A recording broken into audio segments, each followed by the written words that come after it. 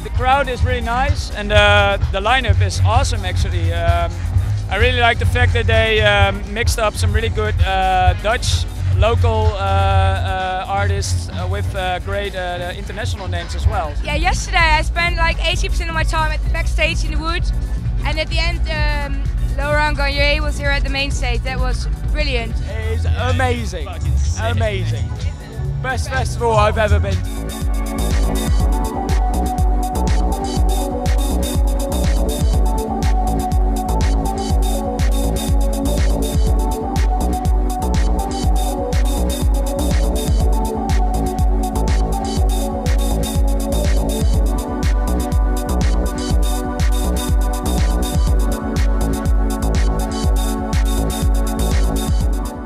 I'm from The Hague myself, but yeah, most of the stuff is basically happening in Amsterdam. That's where, yeah, I guess the most important clubs basically are, like all those clubs like Trouw and stuff. And yeah, where international people play. Of course, they also play in other cities in Holland, but yeah, because Amsterdam is the main focus city of Holland, everything comes there. Like the big clubs are interested in kind of weirder music or something. It's not just happy deep house and stuff like that. Like a club like Trouw books a lot of interesting artists too, and yeah. So, but there's also other cities, of course, where stuff is happening, like The Hague and Rotterdam.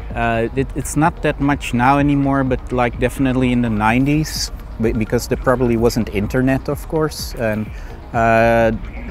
even the close-by cities in Holland had their own sound. The Hague had its own sound, Rotterdam definitely with the Gabber House, of course, and Amsterdam was like, what was it called, Fresh Fruit Records? Not Fred Fruit, but Fresh Fruit. And yeah, that was called mellow, like the club sound that came from Amsterdam, and Rotterdam was hard, and The Hague was like just freaked out, like underground techno, weird and electro, and so. But now it's all more merging, you know. Yeah, that's just evolution, I guess, of music. It's very interesting to see that it's picked up so much, that influenced something in America, and then in America then it gets picked up by all the underground dance magazines like Fact Magazine. My own live set now is sometimes I still use hardware, but yeah, it's pretty impossible sometimes in certain clubs.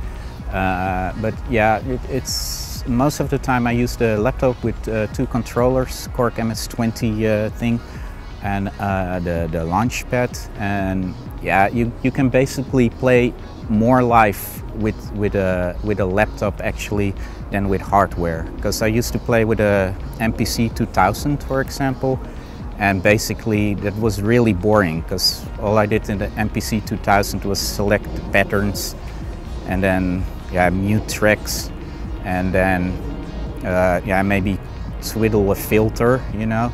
That gets really boring after a while, and with a certain German software program on a laptop you can do a lot more freakier live stuff, basically. I guess the techno music is just have to have a kind of, yeah, we call it soul in the music, and yeah, just make some interesting,